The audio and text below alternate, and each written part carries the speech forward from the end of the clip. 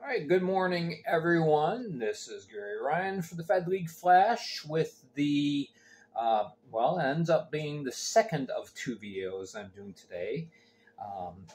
If you haven't watched the earlier video, you'll see why.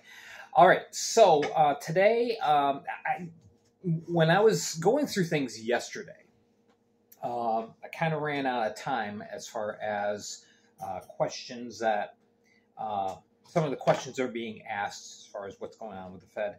And one of the questions was, and I was asked this by a couple of different people, the new lease agreement that the Binghamton Black Bears just signed. Why is it so specific? Going to do a very, very brief rundown on history of hockey in Binghamton, 50 years worth. So yeah, we're going to condense it way down. We'll kind of talk about why the wording is so specific in the new lease agreement.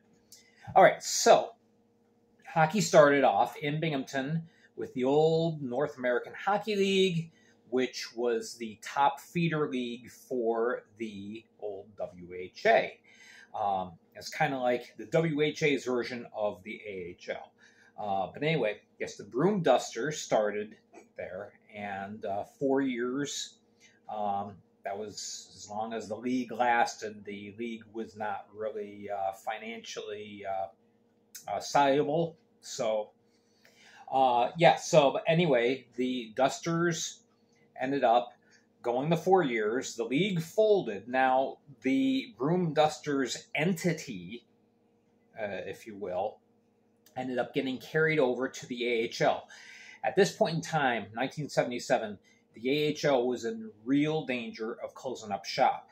The league had been around since 1936. We're now down to 5 teams as one of the charter members, the Providence Reds, or the Rhode Island Reds, closed up shop. So Binghamton, along with the Philadelphia Firebirds from the NAHL, came into the AHL. Kind of helped save the league, really. And now the AHL is the developmental league in North American hockey. Okay, so the Dusters continued for 3 years in the AHL, and both iterations of the Dusters, the team drew very, very well. Most years in the NAHL, they were second in attendance.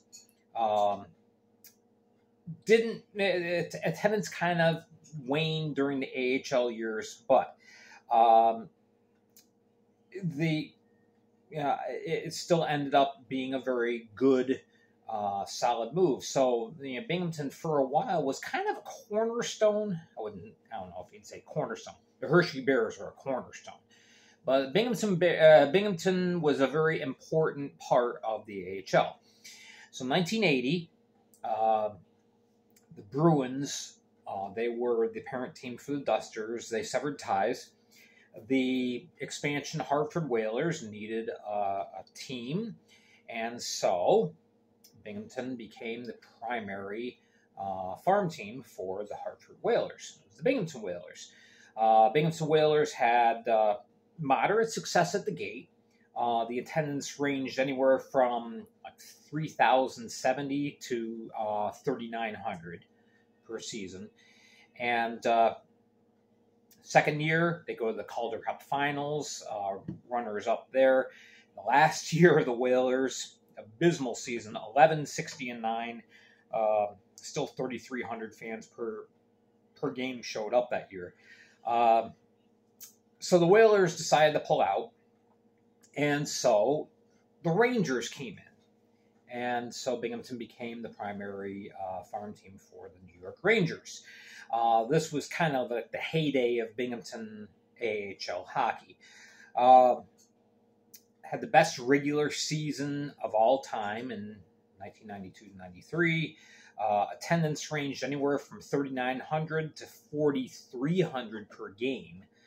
And then the management decided, we're going to make some money off of this team, sold the team to Hartford because the Hartford Whalers were moving to Carolina. Oh, there's a new building sitting there in Hartford. Let's move the franchise there. Where they still are today is the Hartford Wolfpack. Very bad day in Binghamton hockey history. So, the response was a local ownership group brought in a team to play in the United Hockey League, which at that time, the ECHL hadn't really gained traction yet, so the UHL was the primary double-A hockey league at that point. So the BC Icemen were born, and they played for 5 years, and attendance wasn't that great.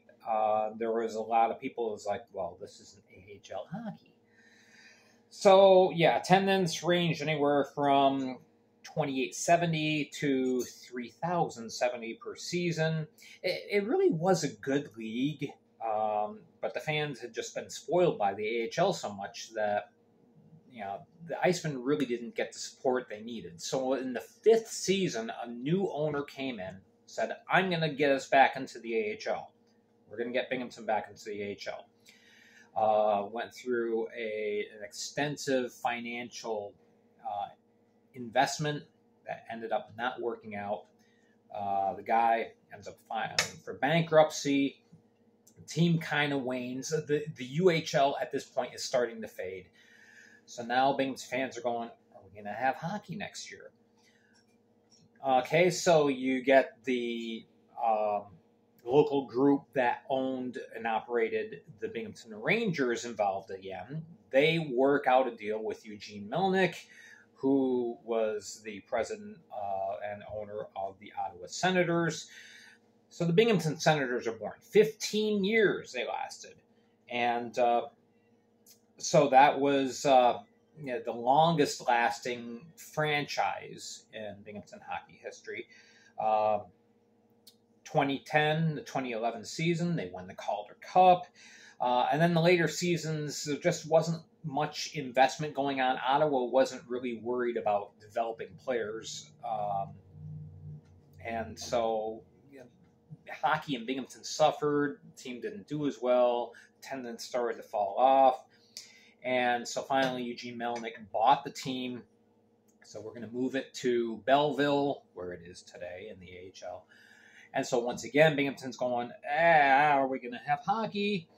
So Tom Mitchell, the local owner, works out a deal with the Devil. The Binghamton Devils were born as they work out a deal with the New Jersey Devils to move the Albany team to Binghamton.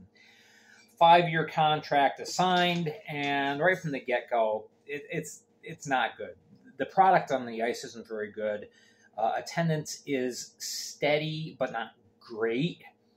And New Jersey is already in year 2 looking for an out. They'd hang on for another year, and COVID hit. That was kind of their opportunity to say, okay, we're going to go elsewhere. See ya, bye-bye. We're going to move the team to Utica.